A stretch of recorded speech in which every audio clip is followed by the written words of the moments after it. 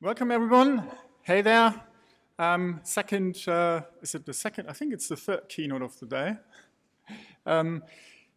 Thanks. First of all, my name is Thorsten Behrens. I'm here for Allotropia. We're honored to be able to sponsor the conference. First of all, I'd like to say thank you in particular to the local team here, setting this up in just a wonderful way. Such a wonderful way, in a brilliant building with wonderful technology, and everything was great the last 4 days actually for me. But also thank you to everybody else who helped making this a success. All the people from TDF staff, all the volunteers that helped with preparing things in the background, everybody here coming here to the conference, of course, and presenting your talk and your work that you did over the last year. So yeah, I feel honored to be here, and welcome everyone. So a few words about Allotropia. Company was founded less than 3 years ago. We're operational since January 2021. We were spun out from another company that I've been working for 5 years, and we took essentially the entire LibreOffice open source team and spun out our own company. We're a remote first company and pure play open source with quite a variety of customers all over the map, private and public sector. Right. Our team, most proud of it, most wonderful team. We're covering, essentially, if you look down this very long list there, we're covering the entire scope, not only of the code base, but also associated and parallel projects there. Pretty much the entire open source office productivity space, text processing, PDF, what have you not. So we're a one-stop company, and we want to be for all things LibreOffice. And with our flagship initiative, the WebAssembly port, something with the guiding mission of the company to make open source shine in every shape and form. So running natively in the browser, that was something that was not there before on the client side. Right. So we're also active in other organizations, for example, the Open Source Business Alliance. We do networking there, policy, a little bit of lobbying work in Germany mostly. TDF, by the way, is a member there too, so there's quite some alignment there. And we're trying to make sure that everybody knows relative to other lobbying organizations, relative to other like BSA or other places, that politics is informed about the advantages of open source and the very wide diversity there in the business landscape. OASIS, of course, very important for LibreOffice because of the open document format. And one of my team members, Michael, is there serving on the ODFTC. I've been serving there for many years, but now he's there. He's also co-editor of the ODF standard, and we're happy to fund that work. And finally, of course, last but not least, TDF, where we are in the advisory board, and I'm on the board, and my colleague Gabor is on the board, and my colleague Balázs is on the membership committee. So yeah, we're trying to support LibreOffice and the project and TDF in very many ways with a lot of time and a lot of energy, which I hope is showing. Yes, so what you see here, actually, that's the team, 10 people by now, so we've been growing since last year. What you see is essentially probably something like 75 plus years of experience in tech and in the market, and in particular regarding the LibreOffice technology, the code base. In total, we will have 7 talks and one panel over the conference. Just a quick quick walkthrough there so that you know where to go. There's some SDK adventure story from the woods from me. So a bit of a showcase what you can actually do with LibreOffice when you combine that with other technology in interesting ways. And it really helped there to have a very deep knowledge of the core, but also of the like extension development and what you can do on the SDK and API side. And so I think that's a nice nice showcase what is possible, even if you don't want to do core development, and yeah, how we can do that. Second talk is from Sarper. Yeah, that's another update on the WebAssembly story. If you want to run LibreOffice in a browser and you're curious what's happening there, come to that talk. There's some good stuff going on. If you want to run it in a browser, and as a programmer, you also maybe not only want to run it there, you want to talk to it, automate it, build your own software around LibreOffice, and then interact like on the JavaScript side with LibreOffice. And surprisingly, or not, that is possible with So you essentially have, it's not quite done yet, it's not like absolutely production ready, but we're there like quite a large percentage so that you can use almost all of client side in the browser. Third one is my colleague Michael Stahl about the work around document accessibility. That's one larger area of work that we have been conducting over the past year mostly.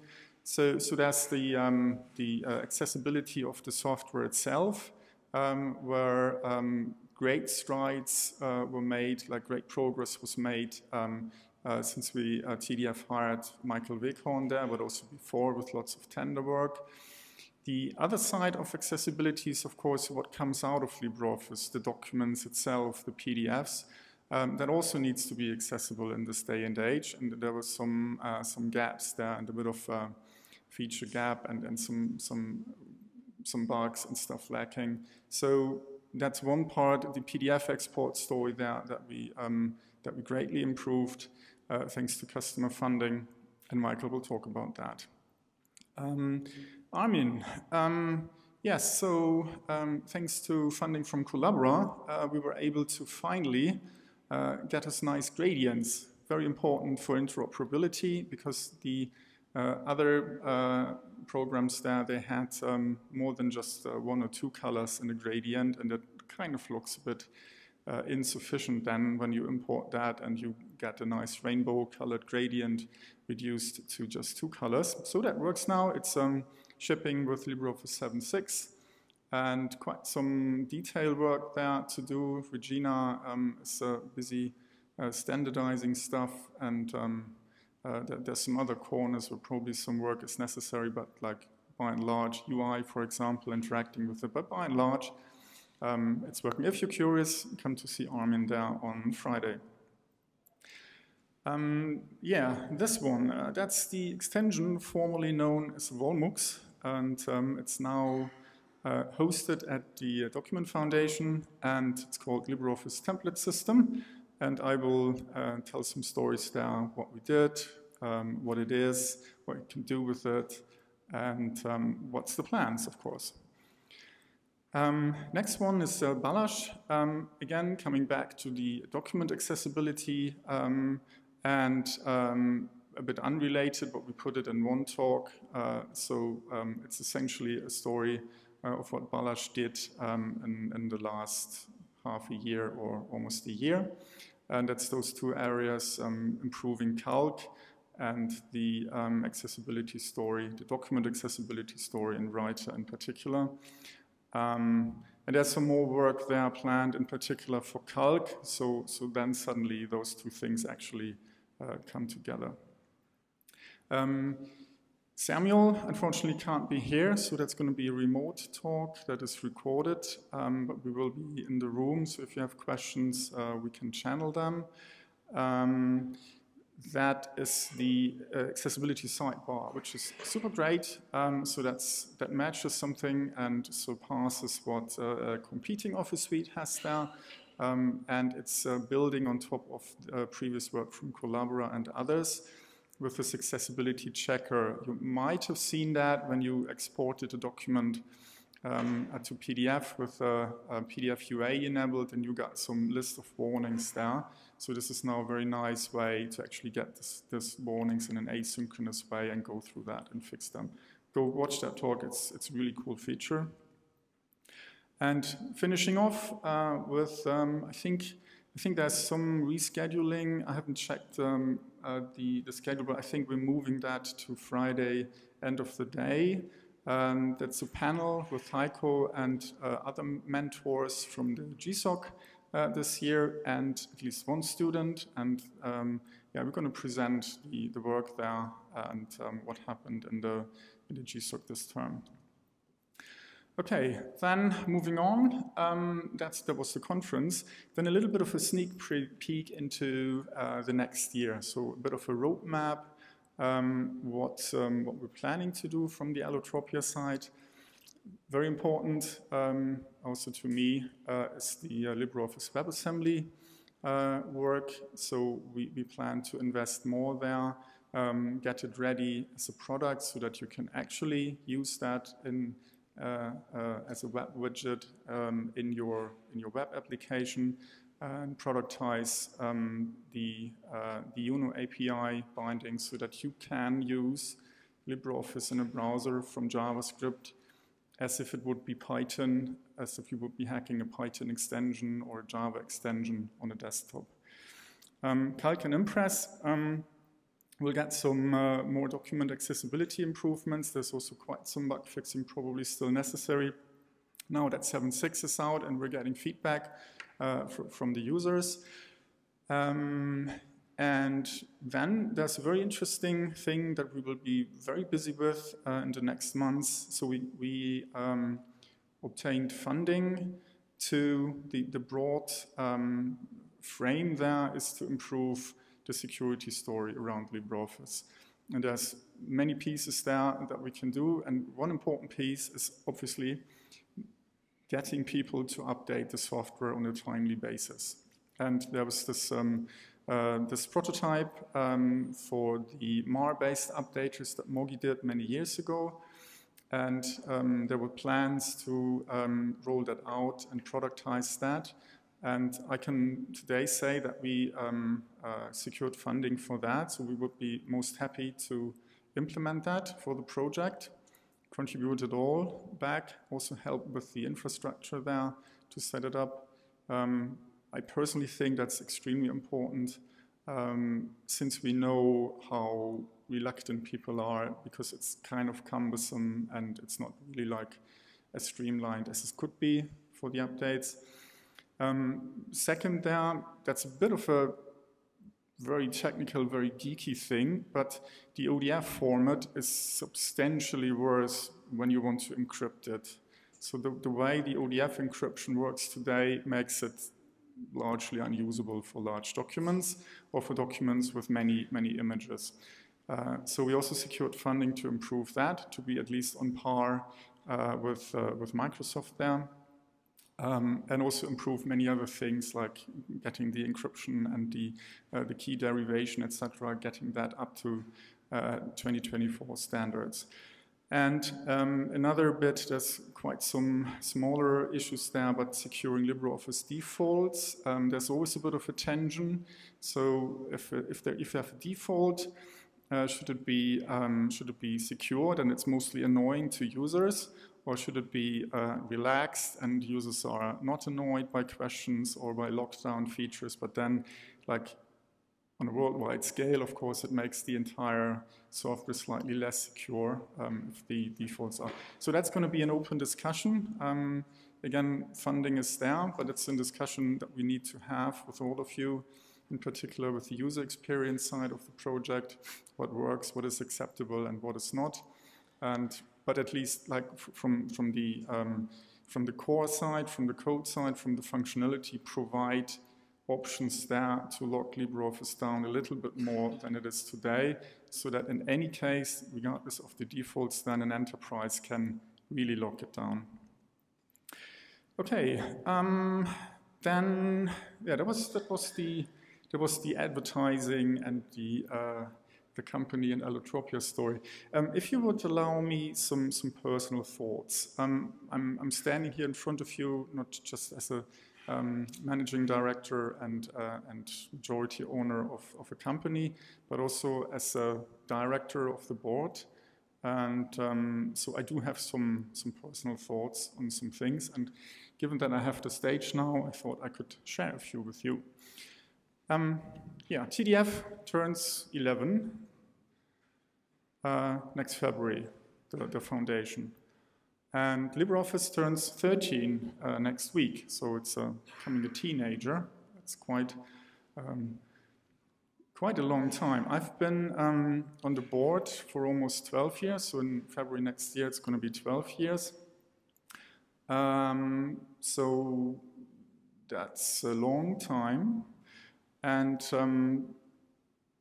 what have we done? I mean, looking back, clearly we started with that rocket ship, and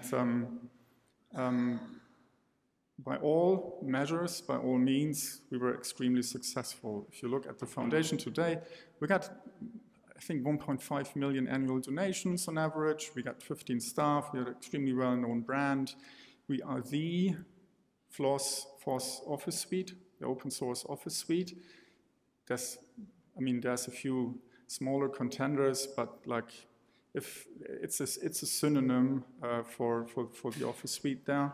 We're a role model for others who want to join the foundation, want to join the project, want to benefit from the name recognition, from the brand, or want to learn from us. So people from the foundation, people from the project are now helping other projects, mentoring other projects, counseling other projects. So by all means, it's a great success story. And we have established us in the wider open source world. And not only that, we have become part of critical infrastructure. The fact that the German Federal IT Security Institute or agency is now funding improvements in LibreOffice, I think is testament to that we have become that important. And we are recognized as part of the digital sovereignty substrate. So people realize that an Office Suite is an important part, for example, of a government desktop. So there are initiatives that want to use LibreOffice in that context, and they realize that also needs funding.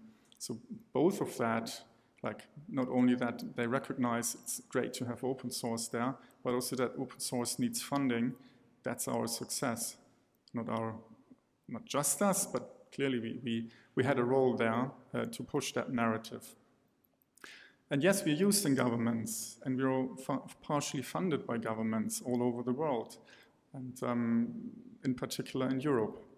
So I think we are there, we have established ourselves, but now what? And that is, I think, part of the issues that we're seeing in the recent years, that we're kind of plateauing. So we've been incredibly successful, and we achieved things beyond our wildest dreams, really. At least I would not have expected that the project would be that successful with so many people and have this sort of maturity and this organizational level.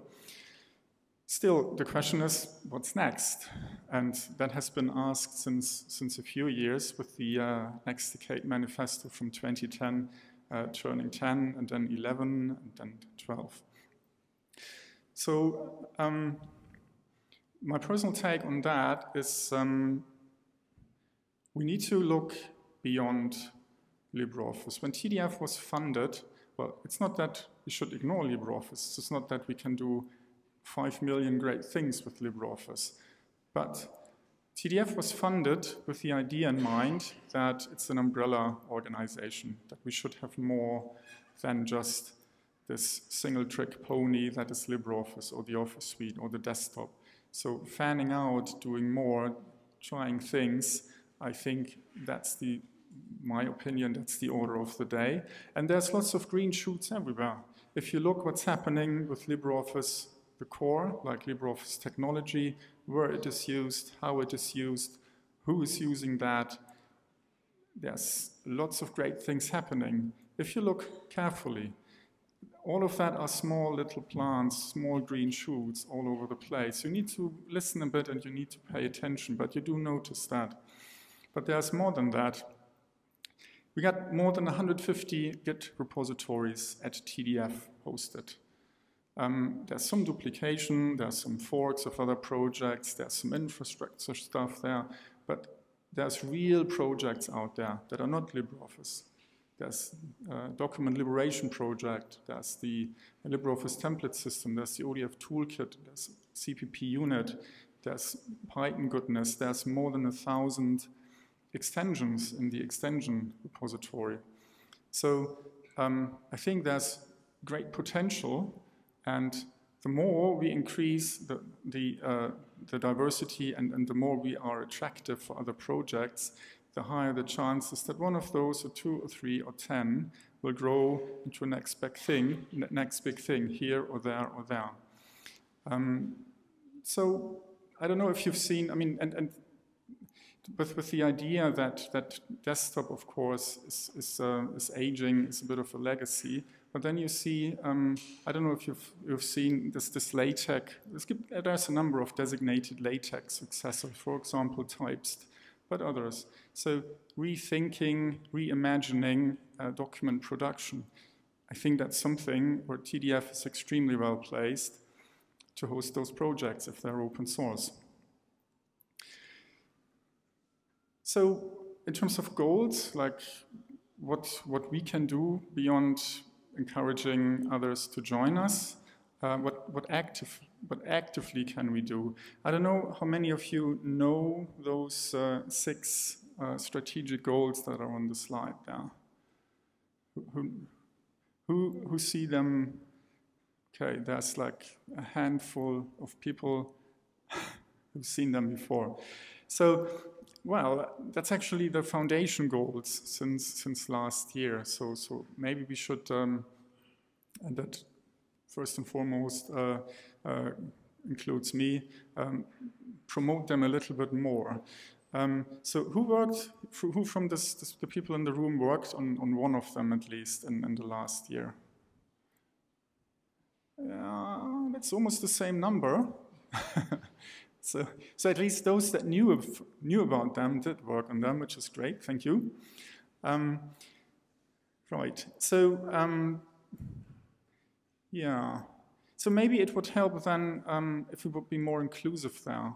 If we would listen. Maybe those goals are not the right ones. Maybe you have other goals. Maybe the only goal is having fun, or your goal is something else entirely. And TDF should be there, and the foundation and the project should be there to help you with your ideas if you're a volunteer. So encouraging people to innovate, encouraging people to realize their dreams and their ideas, I think that's where TDF can shine. And of course, everyone from us turning this around, the question is what I can do to further the mission. And you need to tell us if you need help with that. And I think TDF would be most happy to help then and jump in. So what am I here for, if you ask me that?